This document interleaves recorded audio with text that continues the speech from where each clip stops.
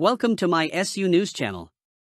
Andy Cohen hard as a rock after kissing Jennifer Lawrence on WWHL.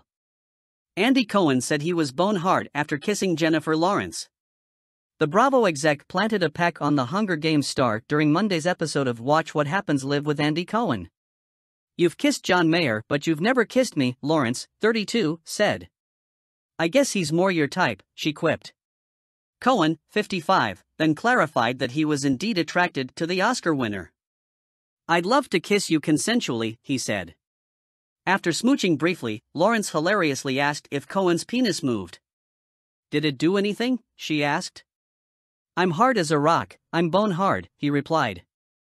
Elsewhere in the interview, the Joy actress addressed rumors she played a role in the breakdown of Miley Cyrus and Liam Hemsworth's relationship. When asked whether the Australian hunk, 33, cheated on the Hannah Montana alum, 30, with her, Lawrence said she would love to respond to the fling accusation. "Not true," she stated. "Total rumor." However, Lawrence did admit that she and Hemsworth kissed one time off-screen. She alleged the smooch happened years after the couple called it quits. As previously reported, Hemsworth filed for divorce from Cyrus in 2019, and their split was finalized in January 2020. The No Hard Feelings star, for her part, married gallerist Cook Maroney in 2019. She gave birth to their first child, a baby boy named Cy, in February 2022.